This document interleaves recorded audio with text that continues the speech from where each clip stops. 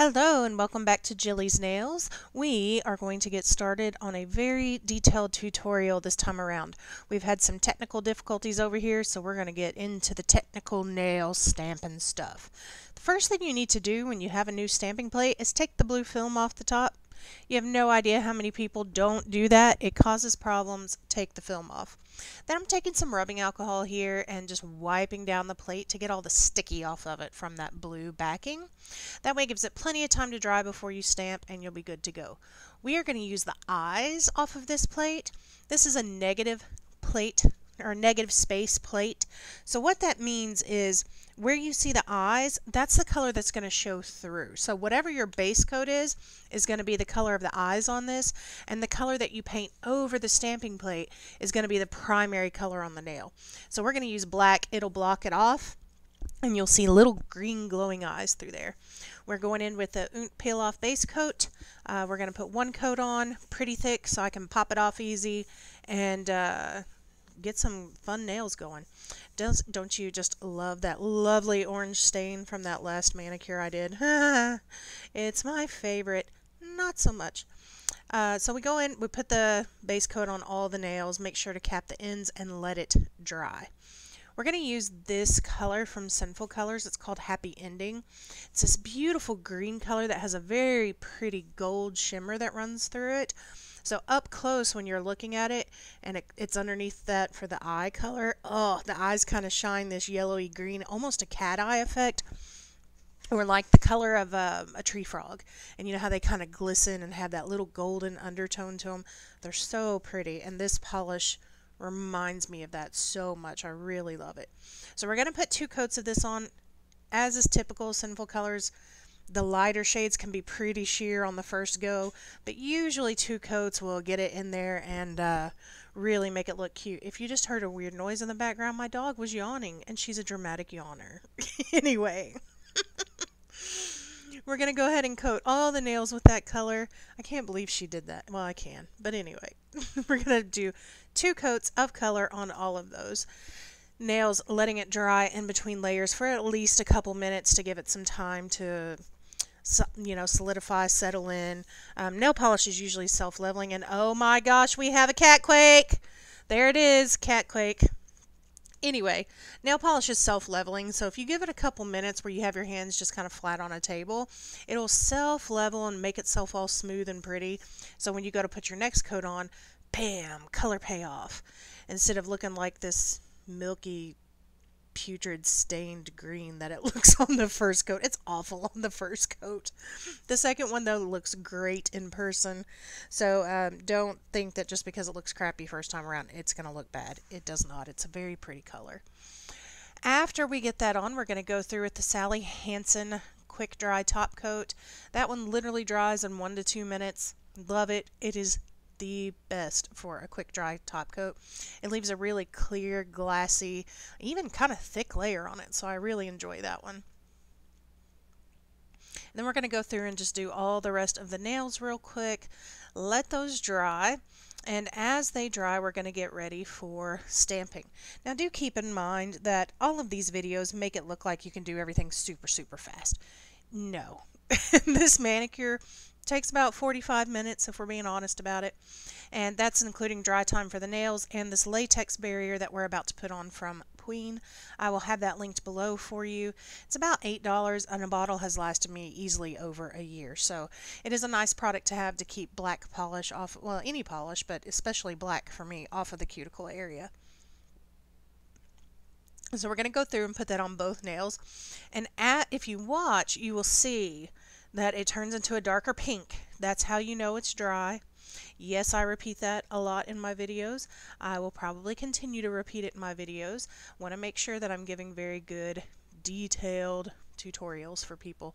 And that's a pretty important detail, because if you stamp on top of it wet, it's going to squish everywhere and you're going to have a big mess. Speaking of stamping, I'm slowing this down so you can see how white my fingertips turn. You do not press that hard with any stamper, and especially this ice cube stamper from Maniology. It is fussy. It is not, in my opinion, the best one for beginners, but it is a good stamper. You just want to kiss, little tiny little kisses on it, and that's how you pick it up. So just a little rock, little kiss on the plate, pick it right up. You can either go straight up and down, or you can kind of rock into it and rock back. Just make sure that it's the featheriest, lightest touch that you can do. Again, this is a negative space plate, so we're going to go down the side. We're going to swipe across first and see how that looks. If I remember correctly, I didn't like it, and I swiped down too just to make sure I had all the extra off. But this first pickup, I didn't love it. And if you watch Little Kiss, mwah, kissy kissy, right there, it transferred. It looks pretty good. What you can't see is up close, it kind of has a couple little cracks in it where for some reason it just didn't pick up quite right. So I'm going to clean it off on my lint roller right there, and you can see how that looks. And if you're ever not sure, stamp it onto the lint roller first, and you'll be able to tell if it's going to be a good pickup if you do it again. Because sometimes the plate will look like it has stuff all over it. You'll think it's going to be this big smudgy mess, but when you actually stamp into it, it's perfect. So don't let it intimidate you if it looks a little messy. However it looks on the stamper, it's clearly what you're going to put on your fingers. I know that's a Captain Obvious moment. However, you would be surprised at some people who need Captain Obvious moments. So we're just going to kiss it down again, light little pressure, pick it up, and it's perfect. Then I go through with my lint roller and start cleaning off the sides. And you can always do that. Just take your lint roller and kind of tap it into it, or roll the stamper across it just a little bit. And then I realized I was being a moron, and none of that is going to go on my nail anyway. So I stopped cleaning it up so I could press the stamp down. So as you see, my nail now looks black. Well, as you can see when I stop moving my hands around everywhere and cleaning stuff up and doing all this stuff that is in the video. But we're going to clean up the mess first.